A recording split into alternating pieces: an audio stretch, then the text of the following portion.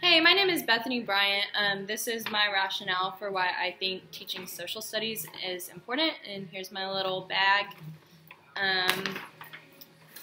The first one, to promote general understanding. I believe in teaching history to students to promote a deeper understanding of causes and effects in culture.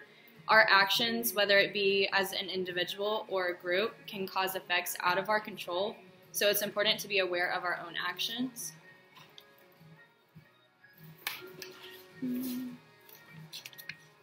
To promote the history of people, places, and environment, I believe in teaching history to students to better understand the relationship between people and the environment. This can help students understand humanity as a whole and cultural aspects in our daily lives.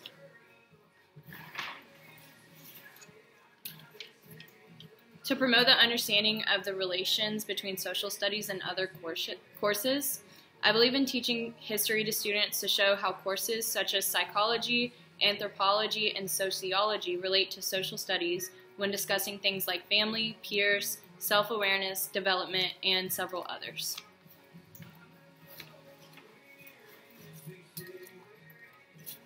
To promote the development of judgment, I believe in teaching history to students to develop better judgment. This also promotes core values in life.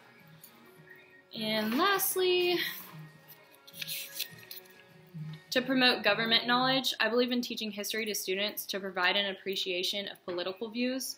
Because these students are the future, it is essential that they are informed on political and government standings. By doing so, the hope is that history will not repeat itself in difficult times.